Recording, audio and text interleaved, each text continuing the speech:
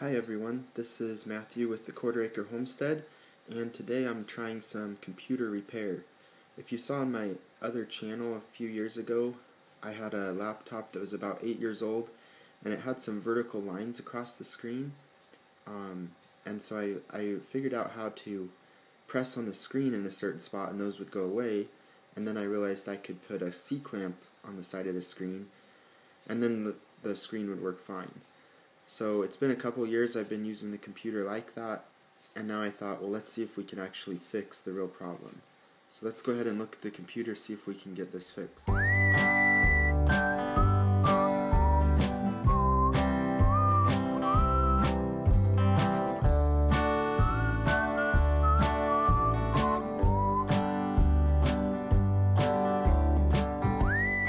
Alright, so here's the computer.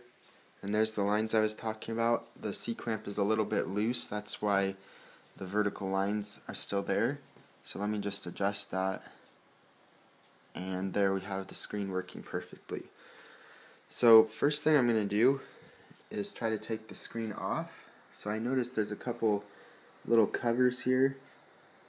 And I'm guessing there's a screw underneath there. So there's a little Phillips screw. So I'm going to take both of those off and then I'm going to shut down the computer and we'll go from there. Alright, one word of caution. This fix actually did not work for me. At one point it seemed like it was going to, but then it reverted back and actually ended up being worse than when I started. So please watch the whole video before you try this on your own. Okay, the first thing I'm going to do is remove the battery.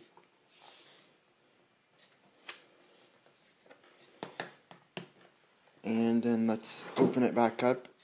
And I found out there's a few more screws that are hidden, so let me show you where they are here. They're under these little rubber pieces, actually. This one, this one, this one, this one, this one, and that one. And then as well as those two that I already showed you. So I'll go ahead and take those off.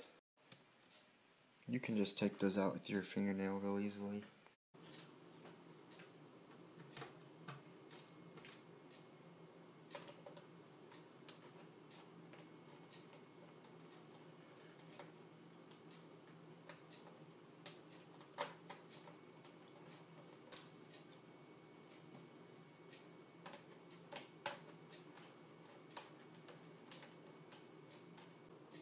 Alright, and then the next thing we'll do is see if we can remove this little keyboard bezel. What I'm trying to do is take the whole screen off eventually.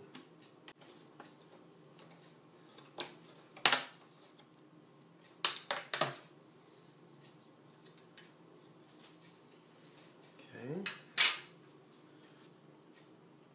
Alright, then I'm going to unplug the screen.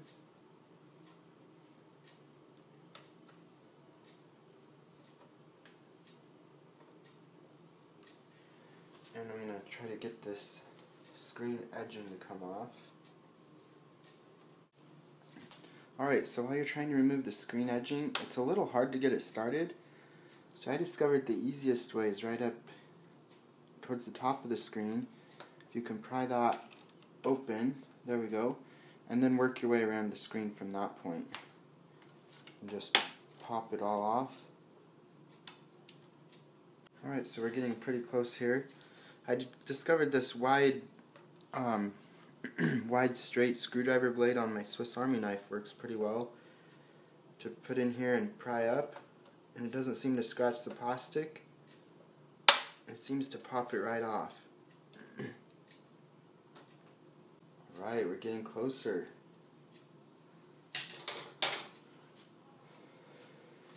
So the next step, there's actually on the side here 4 screws we're going to remove,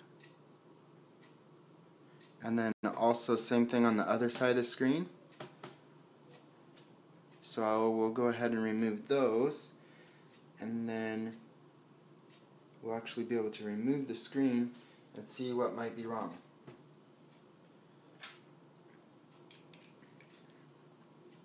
Alright, so we have all those screws removed, and if you remember, it was right over here I had the C-clamp to get the screen to work. So we're going to lift the screen out, see if we can see what might have been wrong.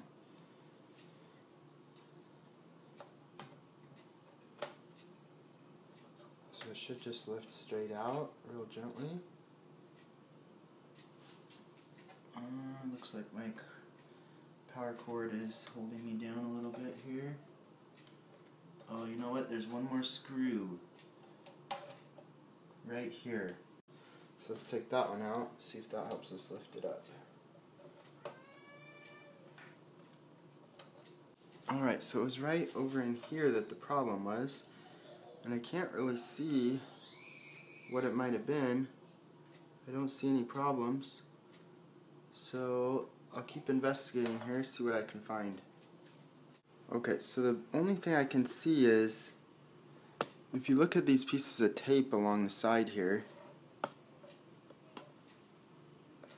this one, see how the tape goes almost all the way to the front edge of the screen? This one's a little bit less. This one's a lot less, like maybe it's loose. So I'm thinking maybe pull that tape up, tighten it as much as I can, maybe even put another piece of tape on there. And then probably what I'll do before I put this all back together, I'll just plug in the screen, put the battery in, power it on, see if it worked.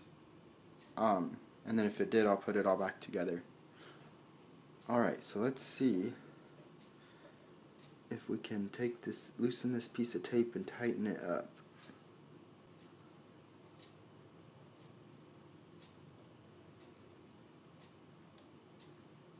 That would be an easy fix if that's all it is. Alright, so there's something under that tape. I'm not sure what that does.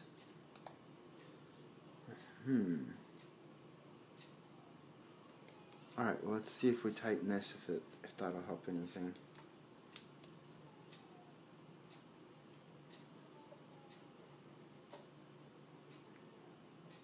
Alright, that's quite a bit tighter. So I'm going to lay this back in, screw that ground wire or whatever it was back in, and plug it in, see what it does. These little screws are hard to work with. Not as hard as iPhone screws though, that's for sure. Those screws, you can hardly see them. Okay, so I got the battery back in, plugged in the screen, plugged in the power cord, and now I'm going to start it up, hope that it worked. So let's see, I think this is the power button. Well, look at there. Looks to me like the screen's working, no C-clamp at all. Alright, 10-year-old laptop, good for another 10 years. That piece of tape was the problem. So I hope this video helped. Hopefully you can fix your computer, whatever's going on with it. Be sure to check out my other videos. Check out our website at thequarteracrehomestead.com. We have lots of tips, frugal tips, gardening tips, recipes, hypoallergenic recipes, lots of interesting stuff. So be sure to check us out, subscribe. And what I'm going to do now is make sure that I reinforce that tape with another piece of tape, and then I'm going to put this computer back together, and I'm thinking about even installing Linux on it instead of Windows XP. Anyway, I will see you next time. Okay, just an update. After I thought it was fixed, the lines came back before I could shut down, and now I cannot get them to go away no matter what. I've tried playing with it, pressing over here where I had the C-clamp. Nothing works. So I did some Google searching, and it looks like this is a common problem with Dell Inspiron 9300s. So I probably can't get it fixed. So I think I'm just going to give up at this point. If anybody has ideas how I can fix it, let me know. I could buy a replacement screen, but that's like $80, and it's probably not worth it on a 10-year-old laptop. So I'll probably keep it around. It would be possible to use it with an external monitor, but I think I'm going to give up trying to fix the screen for right now. Alright, hope this video helped. See you next time.